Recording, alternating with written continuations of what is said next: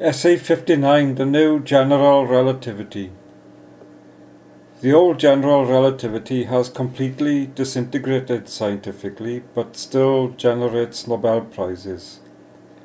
So much for Nobel Prizes, or any prizes. They are very human and very transient. It has never been my intention to destroy anything in physics or natural philosophy, so I have started the search for a better theory. Common sense will always get you into an awful lot of trouble. In recent papers, some ideas for a completely new general relativity have been tried out, which is what science ought to be all about. Physics or natural philosophy is the philosophy of the natural world. It is not a political campaign for careers and prizes, just a modest search for new thought. It is really arrogant to pretend that human nature could describe nature, but we go on trying. What can be agreed upon in the tremendously divisive world of physics is that general relativity is an attempt to make special relativity more general. That sounds like a truism or tautology. Special relativity began in discussions about the result of the Michelson-Morley experiment in the 1880s. In the world of physics, these results are still being argued about 120 years later. Leaving that aside and accepting the data, this experiment shows in effect that the speed of light is a constant no matter how fast one moves. That is the opposite of common sense, but that is also special relativity. There are many arguments about special relativity. These repetitive arguments tend to be about concepts that are very abstract, but I accept its claims to have been tested with great precision by measurements of time in a moving object, such as an aircraft or spacecraft. However, there are several ways of interpreting the equations of special relativity. One of them has been given by Horst Eckert of AIAS and UPTech recently. Special relativity seems to have begun with letters between Oliver Heaviside and George Francis Fitzgerald, and crystallized out in the work of Hendrik Anton Lorentz, Henri Poincaré, and others.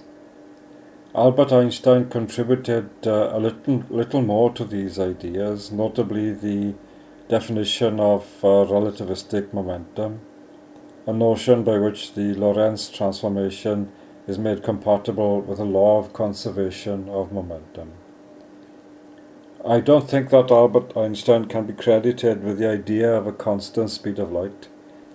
That is due to the much earlier work of James Clerk Maxwell, work that was made usable by one of my civil list predecessors, Oliver Heaviside.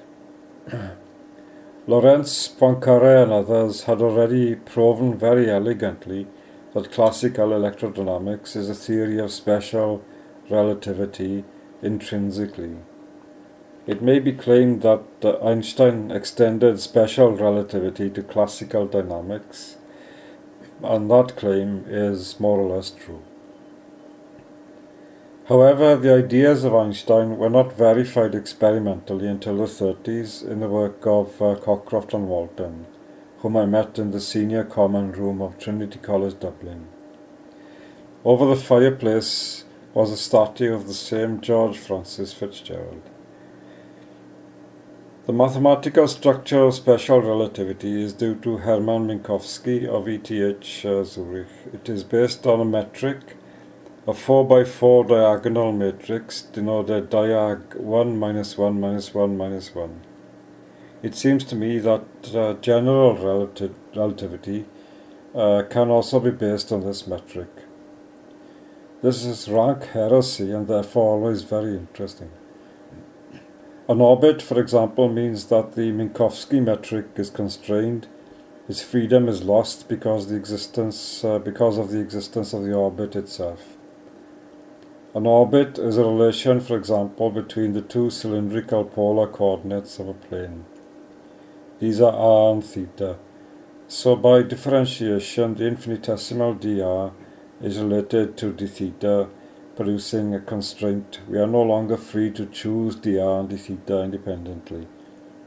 The infinitesimal line element of Minkowski in this set of coordinates is made up of the square of the time infinitesimal dt and the squares of dr and d theta. In special relativity, there is no orbit, because a particle moves in a straight line with constant velocity. This means that there is no relation between dr and d theta. If the orbit is put into the Minkowski metric, special relativity becomes general relativity automatically. This result can be seen clearly because the procedure produces torsion and curvature elements.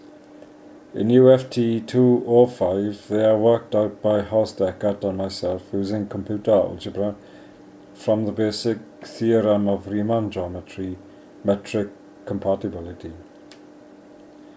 A self-consistent procedure for cosmology emerges very simply using common sense.